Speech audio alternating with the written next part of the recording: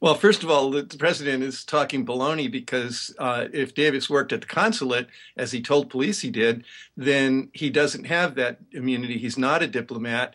He's a consular worker, and they are exempt from that kind of immunity. And in fact, the relevant Vienna Convention says that in the event of major crimes, they're subject to local prosecution. And the U.S. does exactly the same thing, contrary to what President Obama said.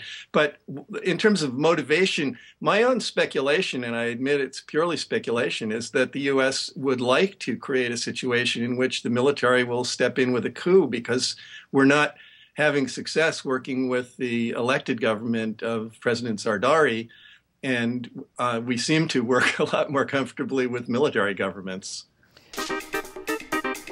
Enjoy GRITtv? Want more people to see it? Well, we are making our program available free to public television stations coast to coast. If you would like to see our show on your local public television station, please give them a call and ask for GRITtv with Laura Flanders. Thanks.